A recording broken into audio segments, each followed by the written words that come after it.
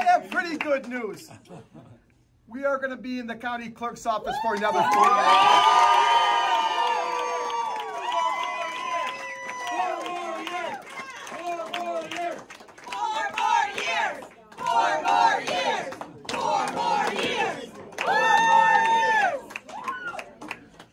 So this was a very difficult race. We've been running this race since January.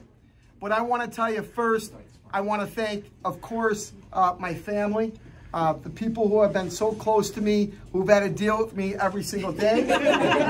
Thank you, McKenna. Thank you, Stephanie. Thank you to my sisters. Thank you to my cousins, my extended family. You know, we lost, unfortunately, someone who I was very close to. And she's been with me. I've never lost an election with her. I lost my dog, Molly, a couple weeks ago. God bless Molly. I know she's up in heaven. And Molly, we love you. And, you know, that was a tough one, losing Molly. But here's where we're at. It goes to show you that when you run a race on the issues, this is the county clerk's office. This isn't a national job. This is not a congressional job. This is not a state job. This is a job that you're there for the people. It doesn't make a difference tonight. We showed whether you're a Democrat, an independent, a Republican, a conservative. We're there to serve you.